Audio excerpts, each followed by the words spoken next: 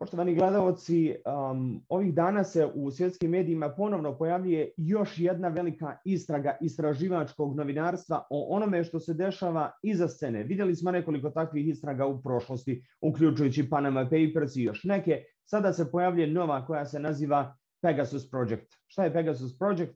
To je istraga o onome kako su određene vlade koristile tehnologiju iz Izraela kako bi špijunirali ne samo svoje političke protivnike, ne samo aktiviste u društvu, nego i novinare. Jedan od takvih novinara je mađarski novinar Vlada Panyi, koji je bio meta istraživanja, odnosno špijuniranja mađarske vlade. Upravo sa Panjem razgovaramo o tome šta se dešavalo kada je u pitanju ova istraga i šta se dešavalo njemu kada je u pitanju mađarska vlada, ali isto tako razgovaramo i o generalnoj situaciji. Vlada Panyi, welcome to program N1. Thank you for having me. I just said that the Pegasus project is the project which is discussing and discovering the details of such a horrendous crime, if I may say, of spying of journalists, politicians, activists, and everybody else. About 180 people we know up to this moment that they were targeted because of their work in several countries. But you're the one of journalists whose name popped up in Hungary. Can you tell to our viewers what was happening and why you were targeted by Viktor Orban government? Yes, so thank you for having me on your show. 50,000 leaked phone numbers were obtained by this consortium of journalists. And these are phone numbers that client countries, because only governments can use the Pegasus spyware, client countries of Israel's NSO cybersecurity company used to type in to some kind of database to target those they wanted to surveil. And among those 50,000 numbers, we identified almost 200 journalists, and unfortunately I was among them. So I'm mostly covering diplomacy, foreign policy, and corruption and national security related stories in Hungary. I'm an investigative journalist, so I usually have confidential sources who leak government documents to me or give me sensitive information about how the government is conducting its foreign policy with China, with Russia, with the United States. Oh, sorry. That's okay. That's okay. Just continue. Yeah. And it seems that I was working on such interesting topics that some agency in Hungary tried to surveil me. A forensic analysis of my phone shows that I was surveilled for more than 7 months. The interesting element here is, Szabos, that you were investigating practically yourself, and you were practically investigating your own spying and your own investigation, which government took. I know that your colleagues are also targeted. How you felt when you learned that your own government is spying on you? I mean, this is always very very sad to hear that we got to this situation that I'm, as a Hungarian citizen, I am surveilled by my own state. It's a personal thing, but I'm also of Jewish origin, and the fact that it was Israel that was assisting my surveillance in Hungary, I mean, it only makes it even worse. This tool, Pegasus, is meant to be used against terrorists and very serious criminals. I don't consider myself any of those. I'm a very basic, normal guy who happens to be a journalist. So it's infuriating, and it outrages me that I was selected as target for this surveillance. We heard that some businessmen and people from media business in Hungary were targeted, but not only them, but also their friends and then their family members. Have you discovered anything related to your family except your phones that it was target of this spying? To be honest, when I got access to this database, the very first thing was that I typed in the numbers of my own family, my mother, my father, my girlfriend at the time, and unfortunately they were not in this database.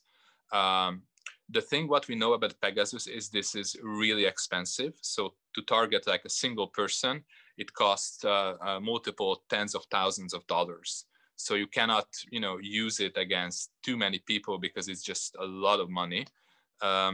And we see, as you mentioned, we have 2 media company owners who were targets according to this database. In one case, his name is Zoltán Varga. He's the owner of Hungary's largest independent news company.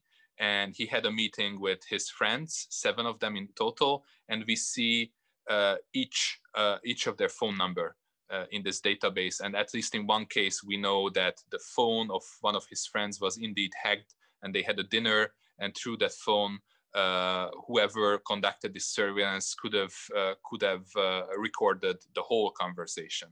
The other case is with a former oligarch who was an enemy of Viktor Orbán at that time, who also owned a media empire. He didn't use a smartphone, so that's why we don't see his number, because Pegasus is useless against old phones. But his own son and also his private lawyer pops up among the numbers. Before I ask you about other countries, let's say with Hungary, we know that in recent years, journalists have a lot of problems in Hungary, that the media freedoms are curtailed very much in your country. And just recently, Reporters Without Borders added your prime minister as one of pariahs when it comes to the media freedoms. And we know that some journalists just walked away from their offices in, let's say, outburst of anger with what was happening to them. So what is the media situation today in your country? We have very few independent media companies left, and they are almost all of them are under government pressure. The government is pressuring the owners to sell these outlets to government-friendly businessmen, and from time to time there are smear campaigns against individual journalists like myself or my colleagues. So this is something we've been facing for years now. Still, Hungary is an EU country, so we cannot be put into jail or tortured, or what happens to journalists in Turkey or Morocco or Mexico. But the situation is not as it should be in an EU state. Szabos, when we speak about that, are you afraid that despite the fact that you're EU country and that you are EU citizens, that the government might try to do something to do the harm either to you or to your colleagues, or everything will stay in the situation of spying? I don't know. I really cannot answer that. I really hope that they won't. But after this, who knows what can happen? Yeah, we saw that with some journalists in countries here, but also from your perspective, because you're living under one such regime. For example, in Slovenia, the other country which is a part of the European Union, we see the prime minister who calls our colleagues journalists whores, criminals, prostitutes, and all kinds of names. Should we be afraid that wave of anti-journalism rhetorics and moves by the governments will spread around, especially in the countries of a V4 group, which is very close to your prime minister, but also some countries here in the region of Western Balkans? Yes, I'm afraid that this is like a disease that will spread, and we already see that businessmen in Viktor Orbán's close circles are buying media outlets in Slovenia, in Croatia, in North Macedonia, in Romania. So they are basically trying to spread, on one hand, Hungary's regional influence in these countries, but also all the methods and all the tools that they are already using in Hungary. Viktor Orbán is mostly supporting local right-wing nationalist populist parties in these countries. So it seems that businessmen in his close circle are helping out these parties with these media acquisitions.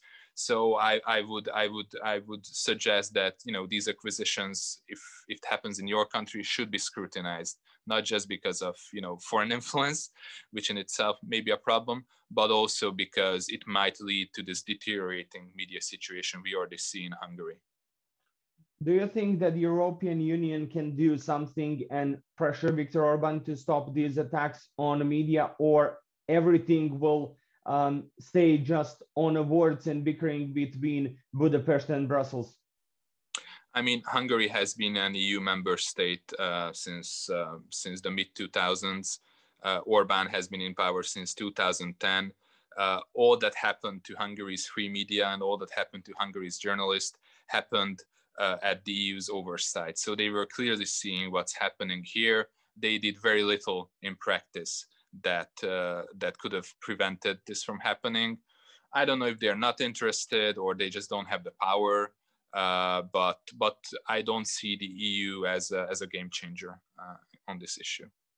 Many are saying in the media that the mayor of Budapest could be the leader of the opposition on the next parliamentary elections, and that he might try or could defeat Viktor Orbán on the next election. Is it possible that the opposition will be strong enough to get rid of him and to change the political situation in Hungary? I really don't know. What we see is that the first time Hungary's opposition is not fragmented but united, and they will put forward a joint candidate for prime minister. So structurally, they are in a better position. I don't know what their chances are. What we see is that the Hungarian government controls most of the media. They control all the independent institutions in the country. So the playing field is very uneven. It's very hard to defeat in an election our governing party. And let's move for a bit to the other part of this Pegasus story. You have said that the 200 journalists were targeted in this spying ring. And I saw that in a Guardian report that also the wife and the fiancé of slain the journalist Jamal Khashoggi were targeted. And we heard about the Financial Times editor was also targeted. What that tells you about the media freedoms today on a global level, and should we be afraid that this is just the beginning of different kind of action against journalists? I think this is the beginning. This is the first time and that we see these kinds of tools used against journalists en masse. So this is a massive scale of surveillance. And with the development of new technologies, I think we're heading into a direction where this problem will be more and more widespread. Probably journalists, they are just the rats in the laboratory. We're the first ones who are now put in the crosshairs, but all the rest of the groups that belong to civil society, lawyers, human rights activists, opposition politicians, we also see these people targeted with Pegasus. And I believe that in the future, we will see, if not this tool, but other cyber weapons used against civil society. I'm certainly afraid that we're entering a very dark age where these methods will be more widespread. How many countries were targeted in this investigation, and how many of them you discovered that they were basically using the Pegasus software to spy? So the Pegasus software is used by around 36 countries, I think, around the world. And we have identified more than 10 countries where we see very direct evidence of abusing Pegasus. So in the rest of the countries, we haven't published stories on similar abuses, but there are 10 countries ranging from Mexico, India, United Arab Emirates, Saudi Arabia, Hungary, Togo, Rwanda, where those in power, the government or state institutions, clearly not only use this tool against suspected terrorists or pedophiles or drug dealers, but also against the opposition, against journalists or against human rights lawyers. Yeah, and when we see the investigations like this, the governments usually would say, "Oh, you were doing a crime, or you're looking where you shouldn't be looking." And these investigations usually coming as leaks and informations which are basically coming from whistleblowers. Should we do more to protect the people like this when they're going with the information of public interest out and warning you and your colleagues and others who were targets of these investigations?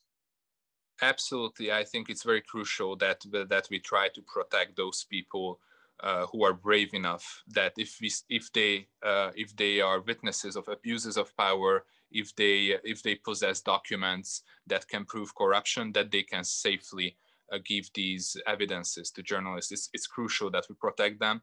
And that's why I think in the future, we have to, as journalists, conduct our meetings in person. We have to rely less on encrypted applications like Signal or WhatsApp, because clearly these are not safe. So yeah, we need to take additional security measures to protect these people. But what about our own security? How we can increase our own security? And is there international body which could do more to protect us, except our own journalistic institutions who are trying, or organizations who are trying to do something to protect journalists? Yes, there are already voices calling for regulation of these spywares to prevent these companies of selling these equipments to authoritarian countries, to dictatorships where human rights are being infringed, where opposition people are put into jail and stuff. So there needs to be some kind of regulation, because otherwise I don't really see how we can individually defend ourselves against such technologies. Will this discourage you to do what you were doing up to this moment in journalism, or will this give you more strength and more empowerment to do things which you were doing? I'm more motivated than ever to carry out my job. This is a badge of honor. My government seems to think that I'm interesting enough to spend tens of thousands of dollars and this cyber weapon on me, because the work I'm doing is so interesting to them. So I guess my duty is to carry on and do my work as an investigative journalist. Szabolcs Panyi, thank you so very much for this interview. Thank you very much for having me here. Poštovani gledalci, bio ovo intervju sa Szabolcsom Panjijem. Razgovarali smo o špijuniranju novinara u Mađarskoj, ali i širom svijeta. Ostanite uz program N1. Doviđenja.